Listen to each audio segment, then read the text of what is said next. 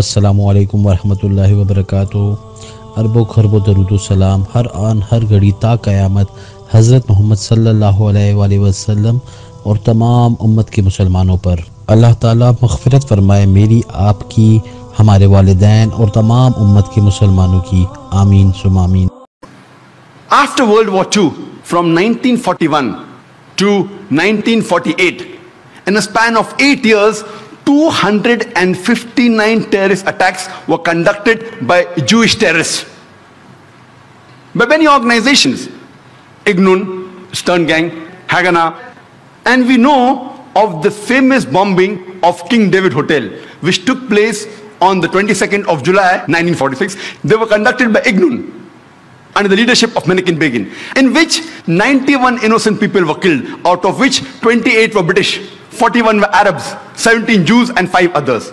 The Ignun group, they dressed up as Arabs to show as though Muslims did the bombing.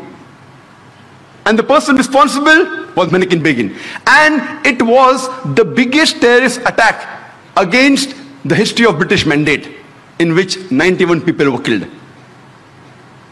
And at that time, Menachem Begin, he was called as terrorist number 1 by the British government. Later on, after a few years, he becomes the Prime Minister of Israel. And later on, after a few years, he gets the Nobel Prize for Peace. Imagine, a person who has killed hundreds and thousands of innocent human beings becomes the Prime Minister of Israel and later on gets the Nobel Prize for Peace. And most of the groups that were fighting, like Stern Gang, Ignun, Haganah, all of these Jewish groups and the leaders like Yitzhak Rabin, Menachem Begin, Ariel Sharon, later on became prime ministers and high-holding ranks in the state of Israel. And all of them, they were fighting for a Jewish state. If you see the world map, before 1945, Israel did not exist. Israel didn't exist. These Jewish groups, they were called as terrorists by the Britishers. They fought for a Jewish state. Later on, with power, they grabbed the land and they kicked the Palestinians out. And now these same people are calling the same Palestinians who are fighting for a more just cause, for getting the land back. And they are labeled today as terrorists by the Israelis. Imagine, Hitler incinerated 6 million Jews. He kicks the Jewish community out. Why should they come to Palestine? The Palestinians, they welcome the cousins with open hands.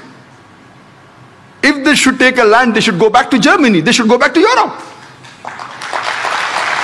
Imagine the Palestinians, they welcome the cousins. Imagine, suppose a visitor comes to your house. Being a stranger, you welcome him in your house. After a few days, he kicks you out of the house. And when you cry at the doorstep, I want my house back, people call you a terrorist. This is exactly what has happened today. The Palestinians, they are called as terrorists. For what? They only want their land back. And so-called people, most of these powerful first world countries, they are agreeing with this unjust cause.